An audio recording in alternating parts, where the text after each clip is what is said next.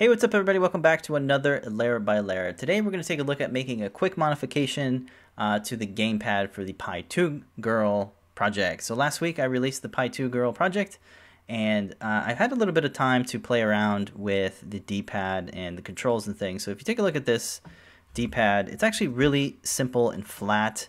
And after a couple hours of playing, it doesn't feel that great, especially because it's so flat. So I figure we can do a little bit better in terms of ergonomics to make this design a little bit better. So this is what we're going to make today. We're going to make these little angled, raised buttons so that we can have better feeling when we're playing the game. So I actually have here is the Super Nintendo controller D-pad, the original D-pad, and actually if you take a look at it from the side, it has a little bit of contour, a lot like what we did here. So in this tutorial, it's really a lesson on how to use this feature. It's called the draft feature under modify, and basically it lets you select a surface and then select a plane or another surface to make an angle. So you can add a custom angle to make this draft. So we're going to take a look at that.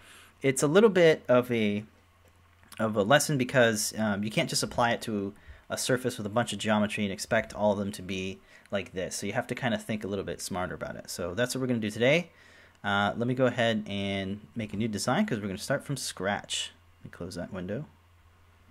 Or just leave it open and just move it that way. So I'm going to click on the top here and I'll start off with a circle. So I'm going to click on the top grid here and then just draw out in the center. Always want to start in the center, right?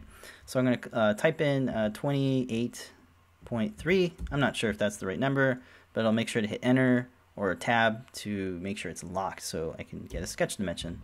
Let me look at my notes. I had some notes here. Let me open it up. There's my notes. So it's 26 or 28.6 actually, because I already measured this. I want it to be exact like this Super Nintendo thing, so that's why I'm using those measurements instead of the measurements from the Pi Girl. But you can make them whatever you want. So the next thing I'm going to do is I'm going to make a.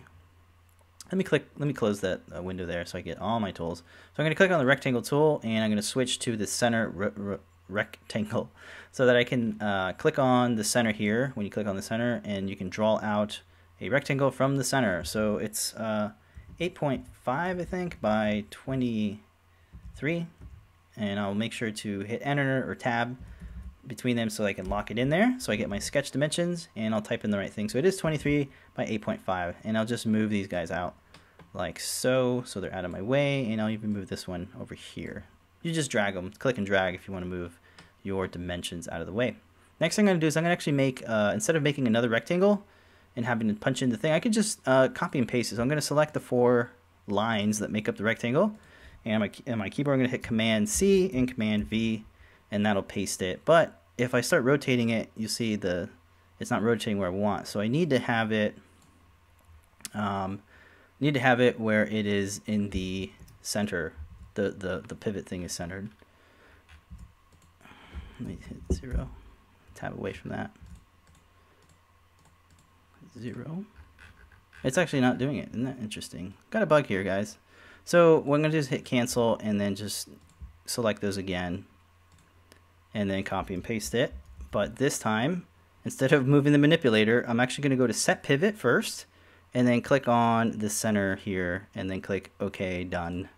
And now I can move the rotate handle and then rotate it where I want. So 90 degrees, I hit enter, and now I have sketches all over the place. So you can move these around if you want still, but it's still manageable, I think. So I'll hit stop sketch because that's really all we need. All we need is those couple of sketches to make our D-pad. So the first thing I'm going to do is I'm actually going to start extruding. So I'll hit E on my keyboard and then click on these 4 squares just to sort of show you what happens when you try to do it to a full solid like this. So I'm going to put 4.5 for the thickness, and then my sketch disappeared. It's still there. I just hit it because it likes to do that just fine. And now what I'm going to do is I'm going to play with the draft. So under modify, we'll click on draft. And the first thing you need to do, the first thing I expect is, oh, I want to draft this one, right? And now it's like, well, select a face. I click my plane, which was this first thing, and I'm going to click on a face. So I don't know, maybe this one. So watch what happens now.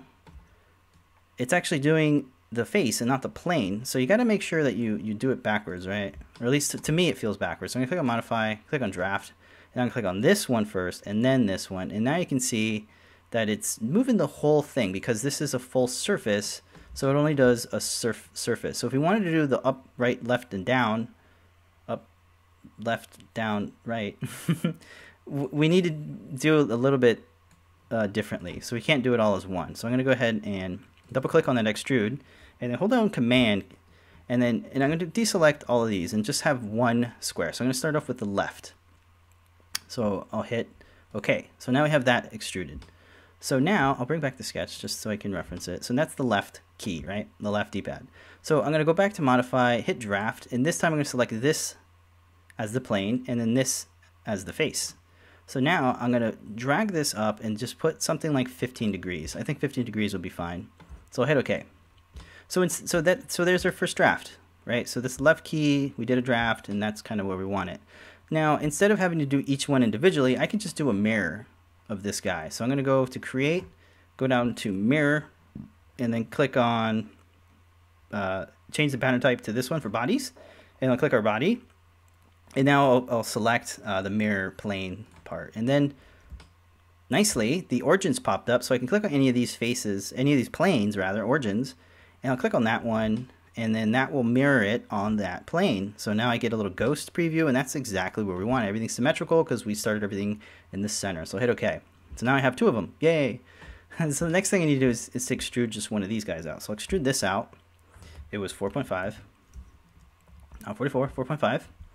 And then I'll need to make sure that the operation is set to new body. If we make a join, it'll actually join it to this, and then we won't be able to do that draft the way we want. So make sure it's a new body. Hit OK. Now it's its own body. If we drop this down, and we have all these individual bodies, and we'll group them later. But now I can go back up to modify, draft, and then I'll click on that, and then just move it up by 15 degrees. Hit OK. And then we can do the same thing. We can do another mirror.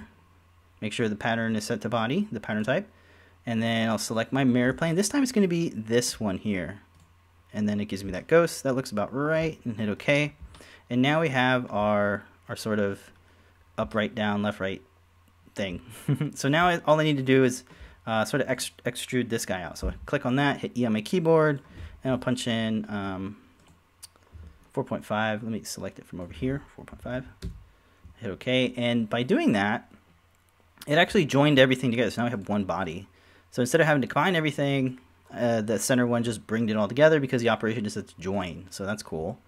So now we have our D-pad minus the base. We'll do the base at the very end. But the next thing I want to do, I'm going to hide the sketch. The next thing I want to do is I want to apply a fillet to this whole thing here. So we need to just select all of these edges. And there's a lot of edges to select. So instead of selecting all one by one, I'm going to click on Select. And then make sure that Select Through is selected on. So make sure that's turned on. And now I'm going to click on the Fillet tool. I'm going to click on the front. And then I'm just going to click from here down like that to select all of the edges that we want. We don't need this. We don't need to make any of this bottom because this is actually going to be tied to the base, so we don't need to select those. So now I'm just going to type in 1, and it'll do a fillet to all of them. You have a couple options here for the corner type. This one here called setback makes it a little bit more roundy, but I'm going to click on rolling ball just so that it's not so extreme. But it's up to you to do however you want. So I'll click OK. And now I'll bring back our sketch. I'll hide the body. I'll hit E on my keyboard and just select a marquee selection, all that. And I'm going to put -1.5 for the base. Make sure to bring back the body so that it joins, the operation is now to join. Click OK. And now we can hide our sketch. Now we have one body. We can print this out if we want. But if you want to take it a step further, let's say you wanted to add like some arrow, I don't know, what do you call it, cutout, little arrow cutout. We can do that really easy. I'll click on the line tool and then select the surface that we want. So I'll click on that one. It'll move everything nicely to it. So I'll just start clicking over here. Oop, let me do that again. I want everything to be on the grid. So I like how everything snaps, right? So click on that over here, something like that. Close it. I want it to be perfect, like that. I'll hit stop sketch. I'll hit extrude. And then I can extrude it by like 0.5 millimeter. 0.5 looks good. Hit OK. And then we can do that to all of these now if we want. To do the little center part, that little center piece here, all I did was I made a sphere and I squished it down. I just subtracted from that. So it's up to you how much detail you want to get to it. Obviously, you want to print this out in a little bit more resolution instead of like 200 microns, maybe like 100 microns or 150. It's up to you, but that's pretty much it. I just wanted to show you guys a couple operations that we did here, drafting and mirroring to make things a little bit more easier.